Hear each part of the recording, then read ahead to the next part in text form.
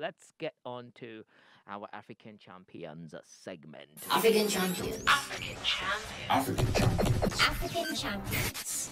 Dr. Modupe Odunsi from Nigeria is our African champion. You be champion! Now, Dr. Modupe Odunsi is the founder of Marcelle Ruth Cancer Center and Specialist Hospital in Nigeria. And after schooling, you know, for a number for years abroad in the UK and what have you, I mean, it is right, you know, on her path, per what she is saying, to come back home to establish a center that is specifically targeted at cancer patients, you know. So this is a place where sometimes the health issue is not really rigid. It's a bit flexible, fragile.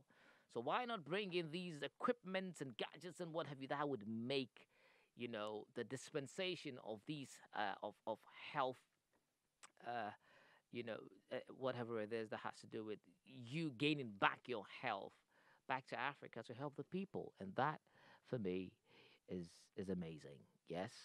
And that, so the Marcelle Ruth Cancer Center and Specialist Hospital is an ultra-modern specialist hospital which addresses the detection and treatment of cancer and a number of other specialist conditions. Now, Dr. Modupe Odunsi is looking to make her own mark in the Nigerian healthcare space. Incredible. Incredible. Our CEO, Dr. Modupe Odunsi, leads a team of over 40 staff who work with first-class equipment and whose mantra is the best possible patient experience. Now, the hospital is equipped with the latest technology, including a variant true beam linear accelerator. Okay, only the scientists will understand this language, and the oncologists and all of that. The most advanced radiotherapy machine available in the world, and guess what? The first in West Africa. Isn't that amazing? That is amazing. At least there's one in West Africa.